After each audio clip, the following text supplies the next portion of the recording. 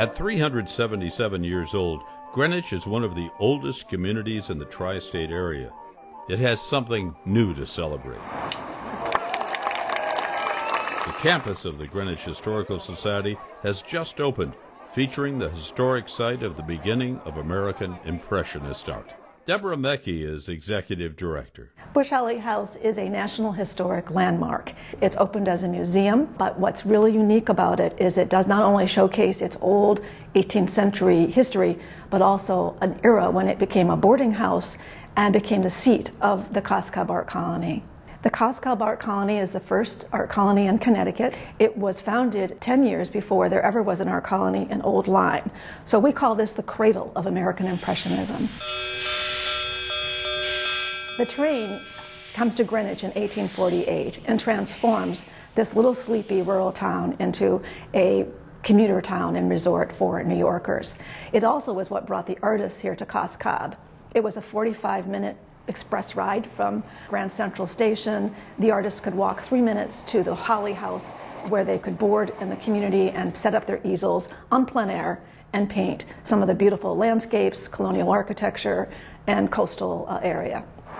Today, we're also sharing our joy and excitement at completing both the Reimagine campus and the Reimagine the Campus Capital campaign. The reimagining of the Greenwich Historical Society campus is the result of planning that started about 6 years ago. And what made this all possible was that anonymous donors stepped in and said that they would match dollar for dollar every dollar that was raised by the campaign up to the goal of $13.5 million.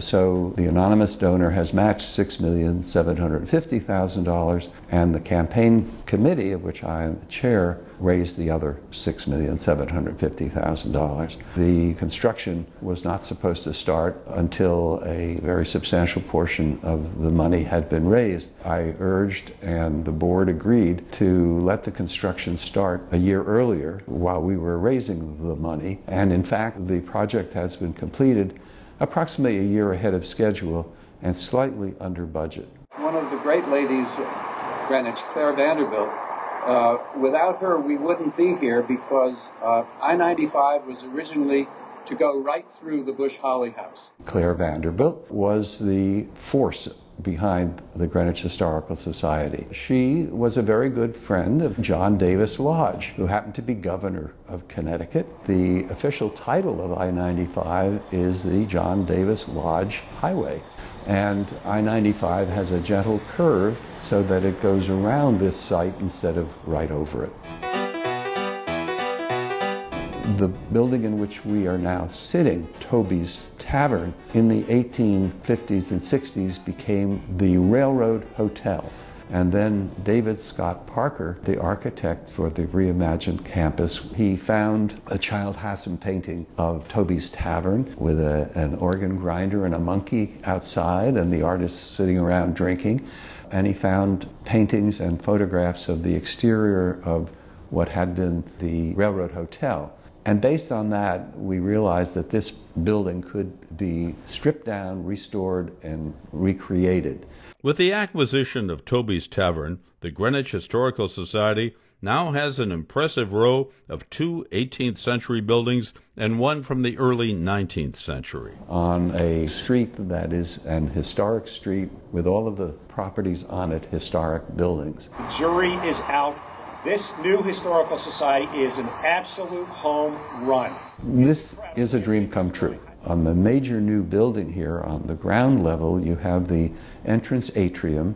On your left are the archive and the reading room.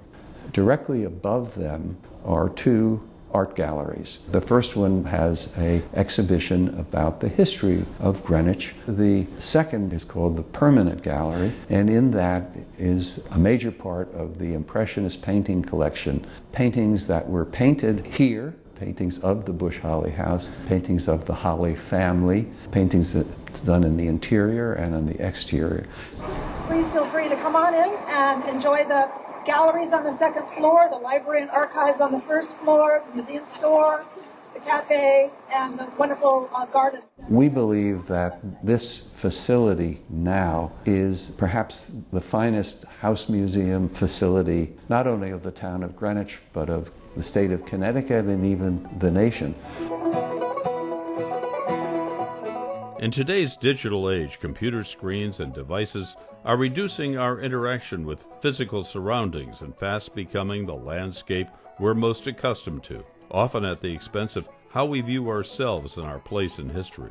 Through its newly reimagined campus, the Greenwich Historical Society is making sure its illustrious past, as home of one of America's earliest Impressionist art colonies, is preserved for generations of Americans to come.